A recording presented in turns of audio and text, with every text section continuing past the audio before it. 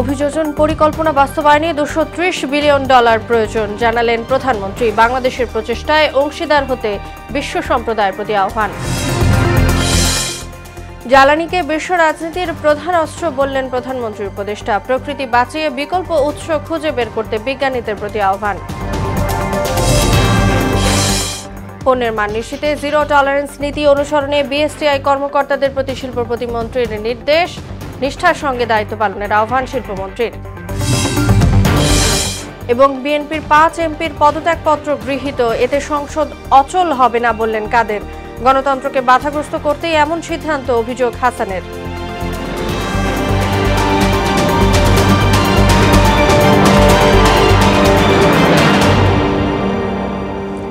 আসসালামু আলাইকুম, সবাইকে মোহনা সংবাদে স্বাগত। শুনছিলেন শিরোনাম, সঙ্গে আছি তাসওয়া বিনতে তাহের। এবার বিস্তারিত। জলবায়ু অভিযোজনে বাংলাদেশের প্রচেষ্টায় অংশীদার হতে বিশ্ব সম্প্রদায়ের প্রতি আহ্বান জানিয়েছেন প্রধানমন্ত্রী শেখ হাসিনা। রাজধানীতে জলবায়ু অভিযোজন বিষয়ক এক অনুষ্ঠানে তিনি বলেন, জাতীয় অভিযোজন পরিকল্পনা বাস্তবায়নে $230 বিলিয়ন প্রয়োজন, যার জলবায়ু অর্থায়নের সঙ্গে আধা আধি বন্টনের চেষ্টা করছে বর্তমান সরকার। পরিবেশের ক্ষতি মোকাবেলায় প্রধান কার্বন নির্গমনকারী দেশগুলোকে জাতীয়ভাবে অর্থায়নের পরিধি বাড়ানোর আহ্বানও জানান শেখ হাসিনা। নাসির উদ্দিনের রিপোর্ট। খরা, অতিবৃষ্টি কিংবা ভূমিধসের মতো নানা প্রাকৃতিক দুর্যোগে বিপর্যস্ত বর্তমান বিশ্ব। এর পেছনে বড় দায় জলবায়ু পরিবর্তনের, যার মাসুল গুনতে হচ্ছে সামাজিক ও অর্থনৈতিক সুবিধা বঞ্চিত এবং প্রান্তিক মানুষকে। জলবায়ু ক্ষতি মোকাবিলায় গুরুত্ব পাচ্ছে অভিযোজন। সে লক্ষ্যে প্রান্তিক পর্যায়ে নেতৃত্ব স্থানান্তর করে আন্তর্জাতিকভাবে সমস্যার বাস্তব সমাধানের পথ খোঁজা হচ্ছে। ফরেন সার্ভিস একাডেমিতে global hub on locally lead adaptation অনুষ্ঠানে ভার্চুয়ালি যুক্ত হয়ে প্রধানমন্ত্রী শেখ হাসিনা বলেন, 2023 থেকে 2050 সালের জাতীয় অভিযোজন পরিকল্পনা বাস্তবায়নের উদ্যোগ নিয়েছে সরকার। প্যারিস চুক্তির আলোকে গৃহীত এ প্রচেষ্টায় আন্তর্জাতিক অংশীদারিত্ব জরুরি। $230 billion for implementing our NAP from both domestic and international resources. Bangladesh continues to seek a 50-50 distribution between adaptation and mitigation from international climate financing. I invite our partners from the international public and private sectors to join us in this effort in the spirit of the Paris Agreement. জলবায়ু পরিবর্তনে বাংলাদেশের ক্ষতির কথা তুলে ধরে শেখ হাসিনা বলেন, অভিযোজন বা পরিবর্তিত পরিস্থিতির সঙ্গে খাপ খাইয়ে নিতে জিডিপির 6 বা 7% ব্যয় করতে হচ্ছে। এই কারণে পরিবেশের ক্ষতি মোকাবিলায় প্রধান কার্বন নির্গমনকারী দেশগুলোকে নিজস্ব তহবিল থেকে অতিরিক্ত অর্থ বরাদ্দের আহ্বান জানান তিনি। We call upon all major carbon emitting countries to further enhance the scope of their nationally determined contributions. We must all redouble our efforts to keep the global warming limited to 1.5 centigrade. জলবায়ু ঝুঁকি হ্রাসে বাংলাদেশ সরকারের নেওয়া পদক্ষেপ বিশ্বের কাছে role model বলে মন্তব্য করেন প্রধানমন্ত্রী। Bangladesh is now considered as a role model in disaster risk reduction. Nasir Uddin, মোহনা সংবাদ, ঢাকা। জ্বালানিকে বিশ্ব রাজনীতির প্রধান অস্ত্র উল্লেখ করে এর ব্যবহারে সবাইকে সাশ্রয়ী হওয়ার আহ্বান জানিয়েছেন প্রধানমন্ত্রীর উপদেষ্টা তৌফিক ইলাহি চৌধুরী। মিরপুর সেনানিবাসে জ্বালানি বিষয়ক আন্তর্জাতিক সম্মেলনে তিনি এই কথা বলেন। প্রকৃতির ক্ষতি না করে জ্বালানি সমস্যা সমাধানের উপায় বের করতে বিজ্ঞানীদের প্রতি আহ্বানও জানান জ্বালানি উপদেষ্টা। রেজা খানের রিপোর্ট। বিদ্যুৎ ও জ্বালানি গবেষকদের নিয়ে ফোরাম তৈরির লক্ষ্যে military institute of science and technology MIST-তে আয়োজন করা হয় আন্তর্জাতিক সম্মেলন। এতে বিশ্বজুড়ে জ্বালানি সংকট ও সমাধানের নানা দিক তুলে ধরেন 22 দেশের প্রতিনিধিরা। Bangladesh will be changed by the young people. It's not only in Bangladesh, in other countries as well. In Bangladesh, MIST is an academic authority on cyber security issues. প্রধানমন্ত্রীর উপদেষ্টা তৌফিক ইলাহি চৌধুরী বলেন, জ্বালানিকে এখন বৈশ্বিক রাজনীতি ও যুদ্ধের অস্ত্র হিসেবে ব্যবহার করা হচ্ছে। ধকল মোকাবেলায় জ্বালানির ব্যবহারে সবাইকে সাশ্রয়ী হতে হবে। Energy and power is now a captive of global politics, given the geopolitics that has taken over the particular area. The war that is continuing in Europe has seen very new innovations. Energy has been weaponized dollar has been weaponized, but you start reducing consumption of everything that you do, water, food. That's how you address the scarcity of resources in the world. পরিবেশ ও প্রকৃতির ক্ষতি না করে জ্বালানির বিকল্প উপায় খুঁজে বের করতে বিজ্ঞানীদের প্রতি আহ্বান জানান তিনি। They look to nature for finding solutions. That's true of Newton, that's true of Einstein, that's true of many other great scientists that have come and led the world. নতুন প্রজন্মের শিক্ষার্থী ও গবেষকরা এক্ষেত্রে গুরুত্বপূর্ণ অবদান রাখতে পারে বলেও মত দেন ডক্টর তৌফিক ইলাহি Chowdhury. We have to find other ways of enhancing our energy capacity. Reza খান, মোহনা সংবাদ, ঢাকা। সততা ও নিষ্ঠার সঙ্গে দেশ ও জনগণের প্রতি দায়িত্ব পালনের আহ্বান জানিয়েছেন শিল্পমন্ত্রী নুরুল মজিদ মাহমুদ হুমায়ুন। আর দেশে উৎপাদিত পণ্যের গুণগত মান নিয়ন্ত্রণে জিরো টলারেন্স নীতি অনুসরণে কর্মকর্তাদের নির্দেশ দিয়েছেন শিল্প প্রতিমন্ত্রী আলহাজ কামাল আহমেদ মজুমদার। সকালে রাজধানীর বিএসটিআই মিলনায়তনে নবীন কর্মকর্তাদের পরিচিতি অনুষ্ঠানে এসব কথা বলেন তারা। শামীউজ্জামান চৌধুরী রিপোর্ট। বিভিন্ন ধাপে পরীক্ষা শেষে নবম গ্রেডে 14 ক্যাটাগরিতে মোট 91 কর্মকর্তাকে নিয়োগ দিল বিএসটিআই। এই উপলক্ষে রাজধানীর তেজগাঁওয়ে সংস্থাটির কার্যালয়ে নবীন কর্মকর্তাদের যোগদান ও পরিচিতি সভার আয়োজন করা হয়। অনুষ্ঠানে বক্তারা জানান বিএসটিআই এর সব কার্যক্রম আন্তর্জাতিক মানের, তাই সৎ ও নিরপেক্ষ থেকে প্রত্যেককে সমানভাবে সেবা দেওয়ার আহ্বান জানান তারা। আমরা প্রায় 4200 পণ্যের মান করতে পেরেছি। 229টা পণ্যের বাধ্যতামূলক পরীক্ষা করে থাকি। সরকারের উন্নয়ন কার্যক্রম এগিয়ে নেওয়ার জন্য প্রত্যক্ষ এবং পরোক্ষভাবে ওই চেয়ারে আপনার যে ভূমিকা, সেই ভূমিকাটি আপনি পালন করবেন। এতে শিল্প প্রতিমন্ত্রী আলহাজ কামাল আহমেদ মজুমদার নবীন কর্মকর্তাদের দেশে উৎপাদিত পণ্যের গুণগত মান নিয়ন্ত্রণে জিরো টলারেন্স নীতি অনুসরণের আহ্বান জানান। উৎপাদিত পণ্যের গুণগত মান যাতে আপনারা রক্ষা করতে পারেন, এই ক্ষেত্রে জিরো টলারেন্স আপনাদেরকে দেখাতে হবে এবং যাতে কোনো রকমের ভেজাল খাদ্য বাজারে ছাড়তে না পারে, বাজারে না যায়, সেদিকে আপনাদের লক্ষ্য রাখতে হবে অবশ্যই। বলেন, খাদ্যে ভেজাল দেওয়ার পাশাপাশি কিছু অসাধু ব্যবসায়ী নানা অজুহাতে সিন্ডিকেট করে পণ্যর দাম বাড়িয়ে দিচ্ছে। বাজার স্বাভাবিক রাখতে এদের বিরুদ্ধে নিয়মিত অভিযান পরিচালনার তাগিদ দেন তিনি। আমাদের দেশের এক শ্রেণীর লোক যারা এদেশের স্বাধীনতাকে মেনে নিতে পারেনি, যারা বাংলাদেশের উন্নয়নকে মেনে নিতে পারেনি, যারা এখনো পাকিস্তানের স্বপ্ন দেখে তারা সিন্ডিকেট করে আজকে মানুষের মরার উপরে খরার গা তারা করছে। আজকে তারা মুনাফার দিকে সামনের দিকে অগ্রসর হচ্ছে। তারা মানুষের নিজেদের হিতাহিত জ্ঞান হারিয়ে আজকে কিভাবে অর্থ কামানো যায়, কিভাবে মজুদ করে মানুষের পকেট কাটা যায়, সেই দিকে তারা আজকে কাজ করছে। ভেজাল বিরোধী অভিযান থেকে শুরু করে আপনারা এগুলি পরিচালনা করে মানসম্মত খাদ্য যাতে আমাদের বিশেষ করে শিশু খাদ্য থেকে শুরু করে সমস্ত কিছু যাতে এটা মানসম্মত হয়, সেদিকে আপনাদের লক্ষ্য রাখতে হবে। শেখ হাসিনার নেতৃত্বে সব সূচকে দেশ উন্নয়নের রোল মডেল উল্লেখ করে বিএসটিআই এর নবীন ও প্রবীণ কর্মকর্তাদের দেশের মানুষের স্বার্থ রক্ষায় আরো কঠোর ভূমিকা পালনের আহ্বান জানান শিল্প প্রতিমন্ত্রী। সারা বিশ্ব আজকে বাংলাদেশের দিকে হতবাক দৃষ্টিতে তাকিয়ে কিভাবে সম্ভব একটি দেশ কিভাবে নিজস্ব অর্থায়নে আজকে দেশকে উত্তর উন্নতি সমৃদ্ধিকে নিয়ে যাচ্ছে, সকল ক্ষেত্রে আজকে আমরা সূচকে এগিয়ে চলছি। সাফল্য কামনা করে আপনাদের বিএসটিআই নবনির্বাচিত নতুন কর্মকর্তারা দেশের মানুষের জানমালের হেফাজত করবেন। আলোচনায় অংশ নিয়ে মুক্ত অর্থনীতির বাজার ধরে রাখার পাশাপাশি নবীন কর্মকর্তাদের নিষ্ঠার সঙ্গে দায়িত্ব পালনের পরামর্শ দেন শিল্পমন্ত্রী নুরুল মজিদ মাহমুদ হুমায়ুন। আজকে মুক্ত বাজার অর্থনীতিতে আমাদেরকে কম্পিটিশন করে বাঁচতে হবে সারা বিশ্বের সাথে। উই আর মার্চিং এহেড, কাজে আমরা আজকে এগিয়ে যাচ্ছি যেমন হচ্ছে শেখ হাসিনার নেতৃত্বে, সরকারের নেতৃত্বে। অর্থনৈতিক কর্মকাণ্ডে আমরা যে উচ্চতা আমরা যে সফলতা অর্জন করেছি সেগুলিকে ধরে রাখতে হবে। এর আগে শিল্পমন্ত্রী নুরুল মজিদ মাহমুদ হুমায়ুন, প্রতিমন্ত্রী আলহাজ কামাল আহমেদ মজুমদার ও সচিব জাকিয়া সুলতানার উপস্থিতিতে বিএসটিআই এর ৩৭তম কাউন্সিল সভা অনুষ্ঠিত হয়। এতে আরও 10টি পণ্যকে বাধ্যতামূলক মান সনদের আওতাভুক্ত করে বিএসটিআই। শামীমুজ্জামান চৌধুরী, মোহনা সংবাদ, ঢাকা। চলমান আন্দোলনের অংশ হিসেবে জাতীয় সংসদ থেকে পদত্যাগ করেছেন বিএনপি দলীয় 5 সদস্য।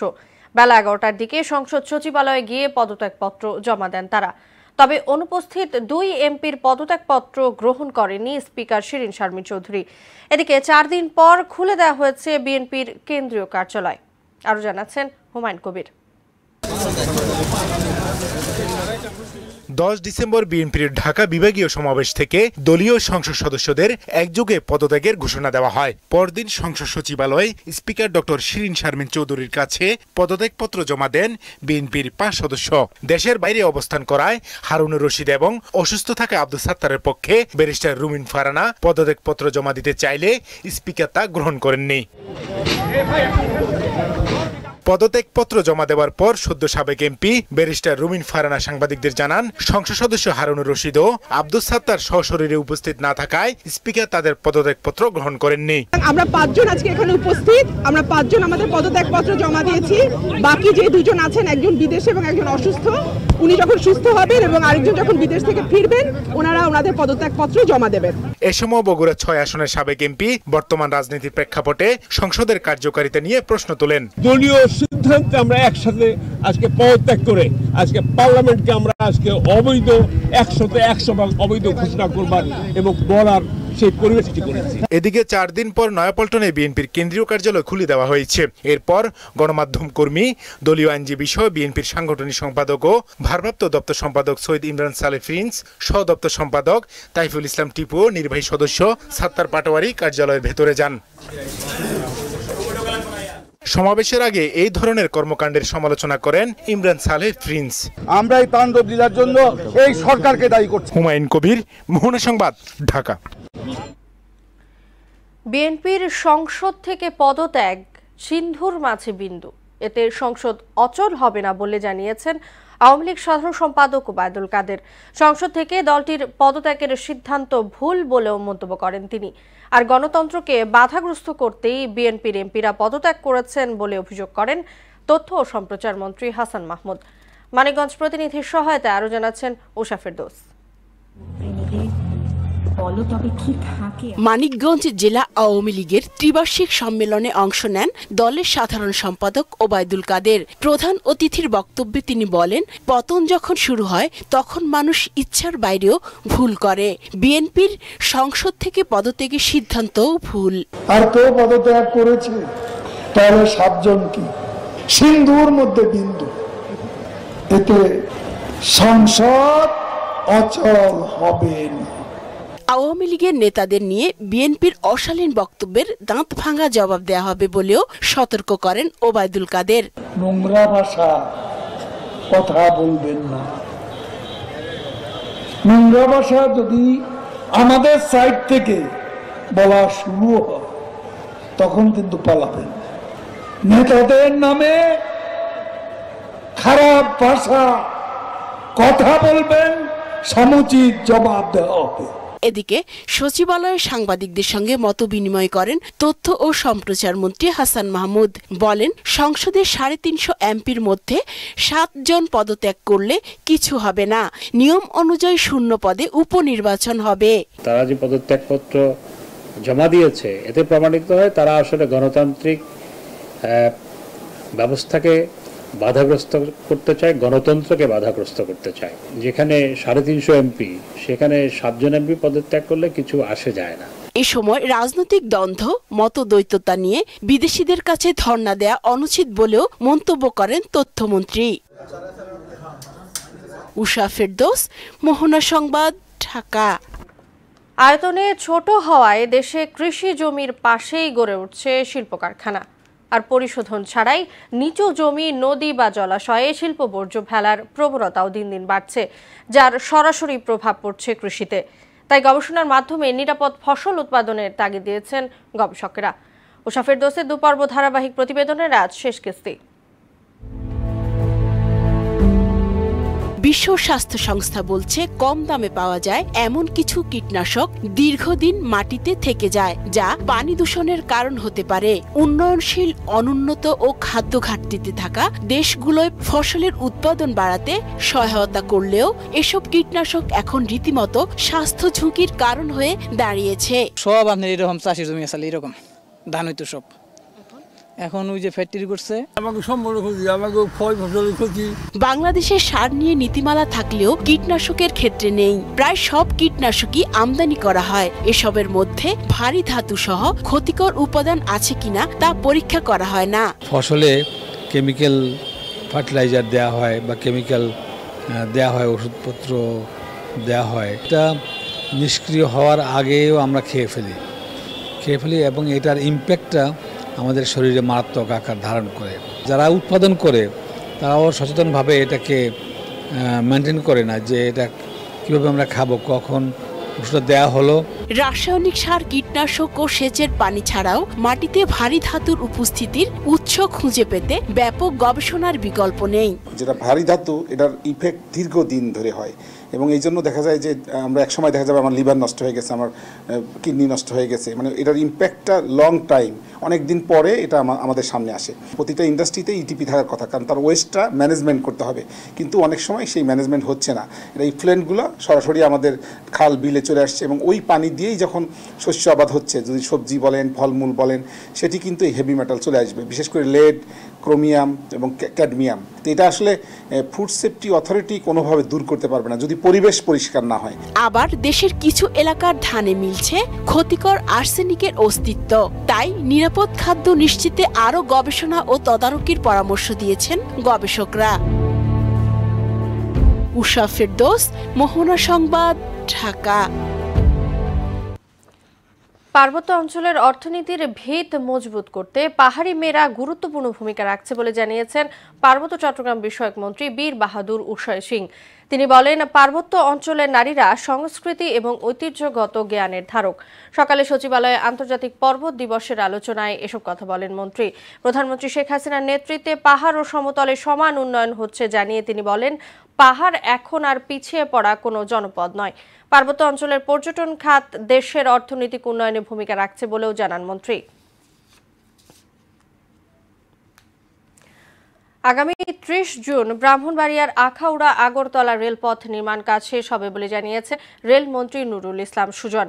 বিকেলে আখাউড়া আগরতলা রেলপথ পরিদর্শনে গিয়ে সাংবাদিকদের এ তথ্য জানান তিনি। বলেন, রেল যোগাযোগ শুরু হলে উভয় দেশ উপকৃত হবে। সেই সঙ্গে আন্তঃদেশীয় এশিয়ান রেল সংযোগ আরও সম্প্রসারিত হবে। দুই দেশের জন্যই অত্যন্ত গুরুত্বপূর্ণ একটা প্রকল্প এবং যেভাবে ভারত সরকার এটিকে গুরুত্ব দেয়, বাংলাদেশ সরকারও কিভাবে গুরুত্ব দেয়, এটার জন্য এই বিভিন্ন ইকুইপমেন্ট, তারপরে কোভিডের এই প্রবলেম, এই সমস্ত সময়গুলিকে কনসিডার করে সর্বশেষ এটা নির্ধারিত হয়েছে আগামী জুনের 30 তারিখের মধ্যেই এটা আমরা শেষ করতে পারবো। আইনজীবীদের সহায়তা পেলে দ্রুত মামলা নিষ্পত্তি করা সম্ভব বলে মনে করেন সদ্য নিয়োগপ্রাপ্ত সুপ্রিম কোর্টের আপিল বিভাগের বিচারপতি আবু জাফর সিদ্দিকী। মানুষ যাতে ন্যায় বিচার পায় সে পদক্ষেপ নেওয়ার কথাও জানান তিনি। বিকেলে সাভার জাতীয় শহীদ স্মৃতিসৌধে শ্রদ্ধা নিবেদন শেষে কথা বলেন তিনি। নবনিযুক্ত আপিল বিচারপতি আশফাকুল ইসলাম ও বিচারপতি জাহাঙ্গীর হোসেনও শ্রদ্ধা নিবেদন করেন।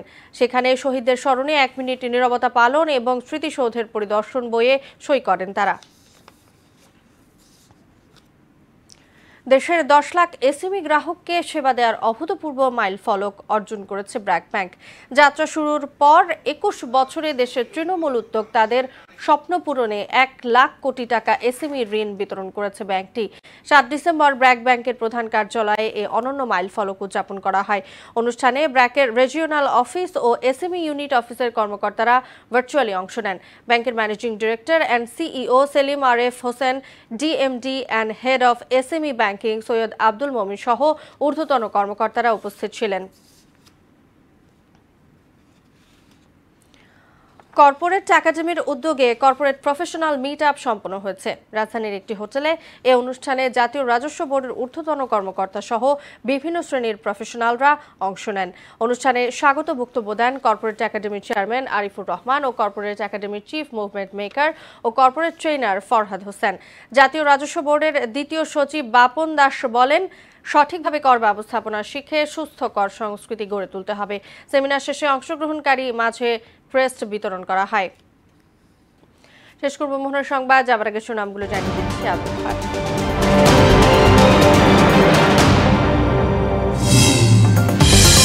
অভিযোজন পরিকল্পনা বাস্তবায়নে $230 বিলিয়ন প্রয়োজন জানালেন প্রধানমন্ত্রী। বাংলাদেশের প্রচেষ্টায় অংশীদার হতে বিশ্ব সম্প্রদায়ের প্রতি আহ্বান। জ্বালানিকে বিশ্ব রাজনীতির প্রধান অস্ত্র বললেন প্রধানমন্ত্রী উপদেষ্টা। প্রকৃতি বাঁচিয়ে বিকল্প উৎস খুঁজে বের করতে বিজ্ঞানীদের প্রতি আহ্বান। পণ্যের মান নিশ্চিতে জিরো টলারেন্স নীতি অনুসরণে বিএসটিআই কর্মকর্তাদের প্রতি শিল্প প্রতিমন্ত্রীর নির্দেশ। নিষ্ঠার সঙ্গে দায়িত্ব পালনের আহ্বান শিল্পমন্ত্রীর। এবং বিএনপির 5 এমপির পদত্যাগপত্র গৃহীত, এতে সংসদ অচল হবে না বললেন কাদের। গণতন্ত্রকে বাধাগ্রস্ত করতে এমন সিদ্ধান্ত, অভিযোগ হাসানের। এই ছিল মোহনার সংবাদে। পরের সংবাদ রাত 12টায়। মোহনার সবশেষ খবর জানতে ভিজিট করুন www.mohona.tv। সংবাদ দেখতে পারেন ফেসবুক ও ইউটিউবেও। এতক্ষণ সঙ্গে থাকার জন্য সবাইকে ধন্যবাদ।